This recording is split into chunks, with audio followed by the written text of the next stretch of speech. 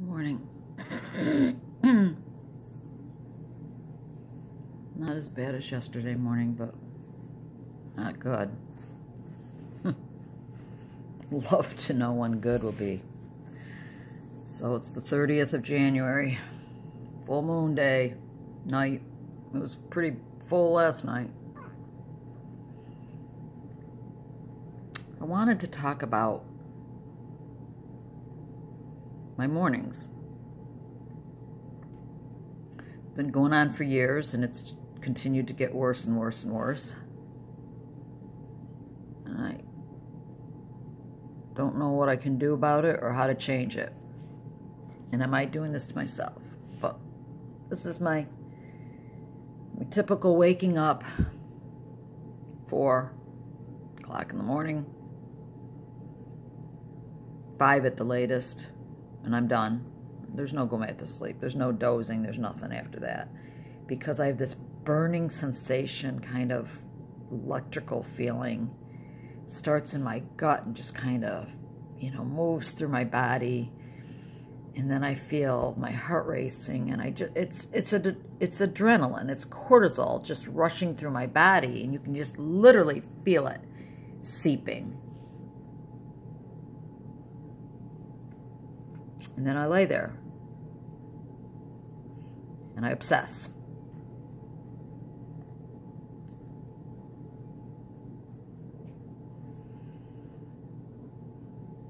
And then my head starts getting woozy and dizzy and off-balanced and weird.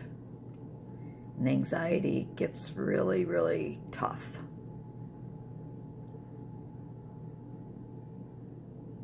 This is my morning, every single morning.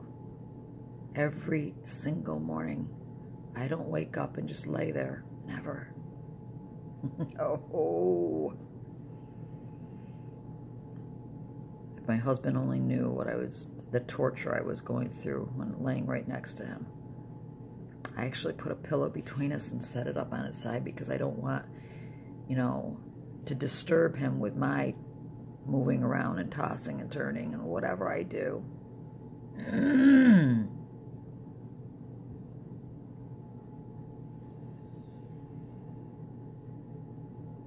Is this psychological? Is this me crazy? Or is this something to do with chronic neurological Lyme? I don't know.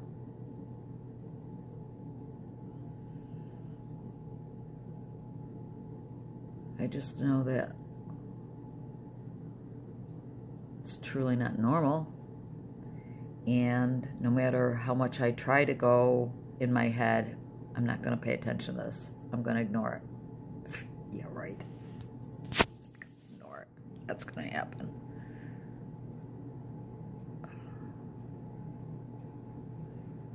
So,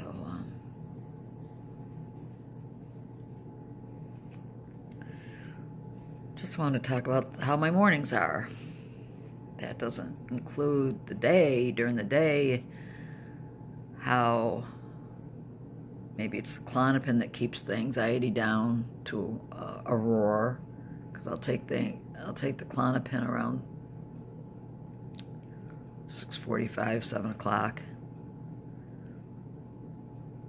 and then it's the goofy, horrible head pain that I keep getting over here on the side.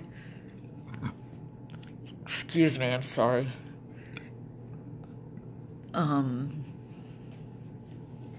Just started taking coconut oil. I was supposed to be doing it for a while, but I didn't have the liquid. And I'm sorry, but I'm not taking a chunk of coconut oil in my mouth. So my husband got me the liquid, and I just took it this morning. Ew. I don't mind it in cooking and stuff, but to just take a tablespoon of it right out of the bottle is kind of nasty. But just adding to my regimen of stuff.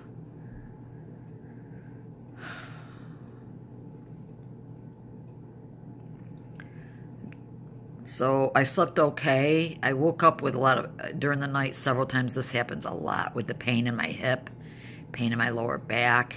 I have to readjust, put a pillow between my legs, turn on another side. I usually I've told you I stay on my left side, you know, just trying to get comfortable. So, Jen, I feel so bad for you that you can't get comfortable in your brand new bed. Ugh, how frustrating is that for you?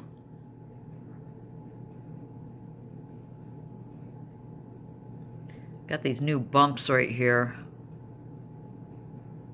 I keep trying to just pick off. I don't know what those are. Just facial bumps, but they bother me because every time I go like this, I can feel them and I want to pick at them. So that's my morning. I'm not comatose feeling. I shouldn't use that word because I wouldn't even know what comatose is. Stroke-like feeling this morning like it was yesterday, but it's still bad. And it's snowing. We're supposed to get about 3 inches. It's freezing. It's miserable out. Hate this weather.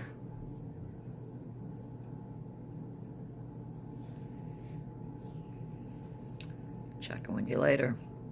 Got a full day of nothing. Big full day of nothing. I just finished the treadmill. So wiping down the sweat and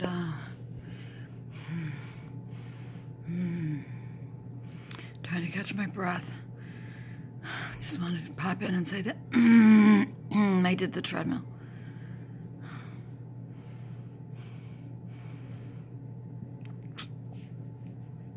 And of course, my gut is never going to be okay.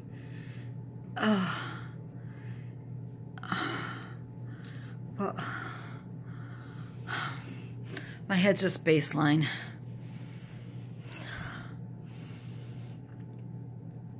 I wish I had something else to add. I don't. My gut is hurting. I feel this completely wiped out. Even before I got on the treadmill, I just feel wiped out. And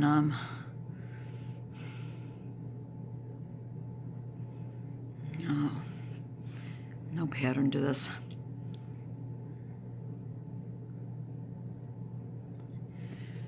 So I'll check in later. I'm gonna watch a couple people's vlogs, and that's about it. That's about it. Oh. Bye. Hi again.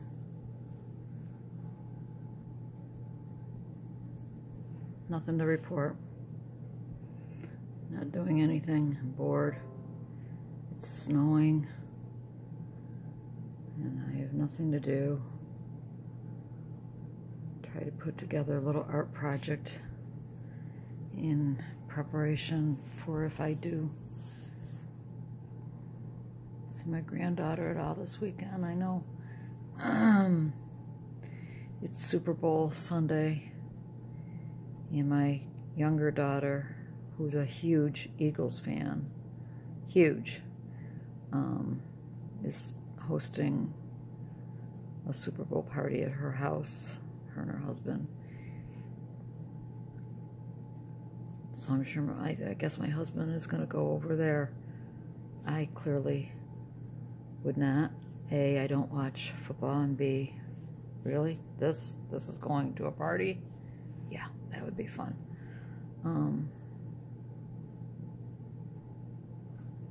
So maybe that'll be the day I'll take her, is on Sunday for a couple hours. I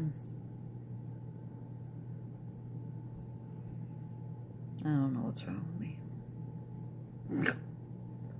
I say that every single day. Just,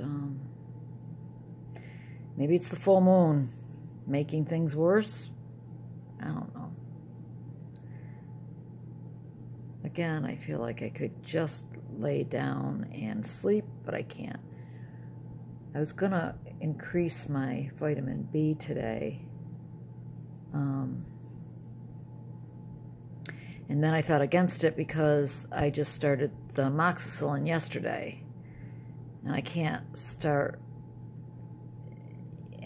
and I know it sounds stupid because it's just vitamin B, but it's a special vitamin B complex that methylated, and again, I'm only taking 1 out of 6 that I'm supposed to be taking a day. So I was just going to increase to 2. But I just thought maybe I should wait until I've gotten back completely on the antibiotics again. I don't know what to do. I don't know what to do. My neck is, the pain is so generated in this little area now. And I haven't been putting heat on it recently as much as I had been, because I read or was told, I don't remember, that that's not something you should be doing for swollen lymph nodes, putting heat on it constantly. And when I thought it was muscular or skeletal, I just kept putting heat on it.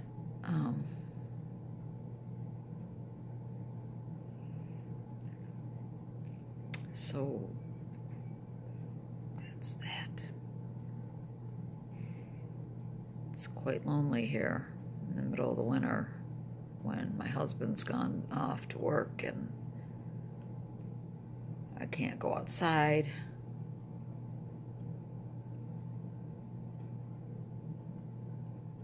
The days are really long.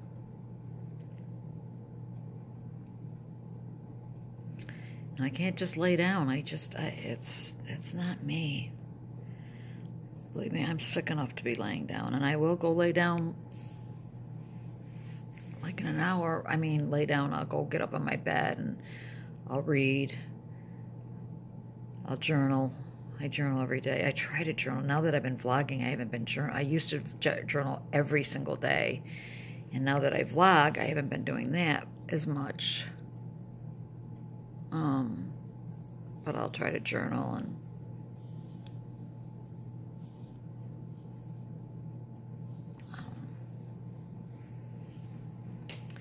so that's what I did. I did a little art project with the perler beads. And if you don't know what perler beads are, Google it. They've been around for since my kids were little, probably even before that. And they're still a great, I mean, it takes a lot of time. It takes a lot of finger dexterity. And so it's a good art project to keep a kid occupied for a while. Now, that being said, my granddaughter doesn't do too well at it. My oldest grandson, he's great. He loves that kind of stuff. But my granddaughter, she loses interest pretty quickly. But I made a little doggy on a skateboard to show her what she could. I mean, you can make a billion different things. And I used to glue magnets on the back of them, and so the kids could put them up on the refrigerator. But you can make them into keychains. You can make them into necklace. You can make them into you can do anything with it. But anyways, that's what I did. And I'm thinking, if anyone saw me there, I'm sitting at my grandkids' little table, and they're sitting in the little chair doing perler beads all by myself. How sad my life has become. If you told me 5 years ago that's what I'd be doing, I would have laughed in your face. I was working as a nurse on a medical surgical floor. I had humongous responsibility. I would be given up to 9 patients a shift. I worked the second shift. I did the 3 to 11:30. Loved that shift. Loved it. Just had a full life. So if you told me 5 years ago that I'd be sitting at this little kid's table, sitting in a little kid's chair, putting together perler beads all by myself in the middle of the day, I would have thought, you're smoking crack. Because that ain't ever going to happen. And yet, here I am. Never say never, right? Never say never.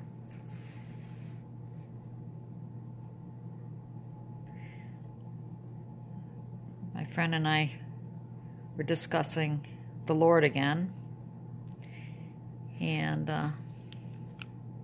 she made some comment about she thinks her walk with the Lord would be much stronger if she would get a healing, if she could feel better. She'd be able to, and you know, I completely agree with her. Completely. Hold on, my glasses are dirty again. But that's not what the Bible teaches us as far as God always knows what's better for us than we do. And so, you know, of course, I think if I felt better and I wasn't sick, I could go to church. I could worship you. I could witness for you. But I'm sick, so I don't. Somebody on Facebook, as a matter of fact, in the Lyme support group, Christian Lyme support group, wrote a post just yesterday, I think it was, or the day before, I don't know, asking if anyone else can't get to church because being in church causes them to be dizzy and lightheaded, and the stimuli is way too much for them. And I was really chagrined at how many people responded that no, they can't get to church, and when they do try, it's misery. So yeah, I was chagrined by it, but I also was like, I'm not alone. And so I wrote in there, you know, I used to be able to go to Saturday night services when our church had Saturday evening services because it was such a smaller group, and the music, you know, it wasn't the full music up there. It was maybe a couple people strumming on a guitar, and so it was quieter, smaller group, less stimuli. And even though sometimes I would feel like I was rocking and bobbing really, really bad, I still could make it. But since they stopped, which was back in May, since they stopped their Saturday evening services, I haven't been able to go. And it's like, that's what you'd want, Lord? And so, of course, you know, somebody says, well, you just push yourself. You just go. I push myself to go to a store, and it's most of the time ends up being a horror story. And that's without me having to talk to people and greet people and listen and sit still for, you know, 45 minutes to an hour and all of that. I said, to what end do you push yourself to go to church? Just so you have made an appearance? Would I be able to actually listen to the sermon? Would I actually be able to absorb what was being said? Would I actually be blessed?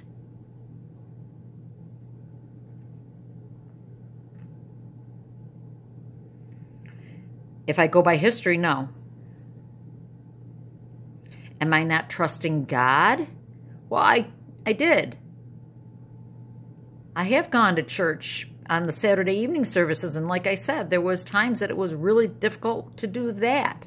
But I went every Saturday evening. I never missed a Saturday evening.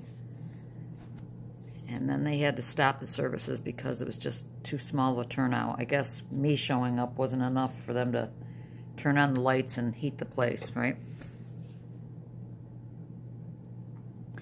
And I've mentioned a couple times that my daughter's church has a Saturday evening service, and I've yet to get over there because I've been sicker. So that's what I've been doing. Playing with the kids' perler beads and sitting and nothing much else. I wish I had the energy to like go clean out a closet, or I don't know, I don't know what else I would do. I don't want to go in the sauna. I have no desire to go in the sauna because I'm hoping to get in the Epsom salt bath tonight. And by the way, maybe I can put it in here later. I'll have my dogs howling for you because I don't know about you all, but the moon definitely affects me. I end up not being able to sleep at all for several days, and I'm very agitated and more dizzy and more anxious. I just feel, I feel like it's worse with, and I don't think it's my imagination. Anyways, later.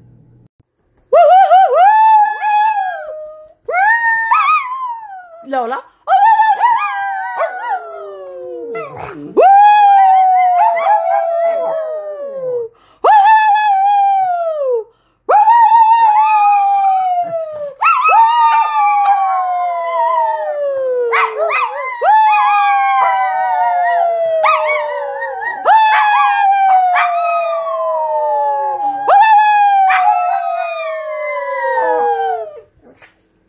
That's for you, Blue Moon.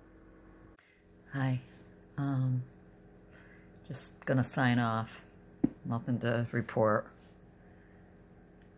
I'm really a little annoyed with the lab that I went through because I'm glad I made the decision to call the lab, and they said, well, no, we sent everything over on the 22nd, which is the day that they drew the blood. And the stool sample was the next day on the 23rd. I said, no, you couldn't have sent anything on the 22nd because that was the day you drew the blood. Well, that's what's written here, that everything was sent to your doctor on the 22nd. I'm like, wow. Okay, well, all they got was the stool sample. Okay, well, I can try to, I'll fax it over again right now. I hope I have the right fax number. And I go, well, you must have because they got the stool sample. So that's what you get for going to some no-name lab. And I only went to the stupid no-name lab because they would draw the blood and then let me drop off the stool sample the next day. Whereas LabCorp will not let you do that. LabCorp, you must do everything all at once. Anyway, so hopefully the doctor got the fax today. Hopefully she'll take a look at it in the next 48 hours. And hopefully then I'll have the results of that and we can move on because I'm very impatient. I have no patience. But anyway, I'm going to sign off because I've done nothing all day. I haven't felt exceptionally bad. My head has not been really bad. Praise God. But my neck kills and I feel very tired and weak. But as far as the woozy, wacky head, not the case. So, yeah, I'll take anything. I'll take anything over the woozy, wacky head. I'm telling you, I can't stand that. I'm getting a little bit of a headache, but it's probably from sitting and staring at the four walls all day. So, Lord willing, I might be back tomorrow if I don't have anything to really,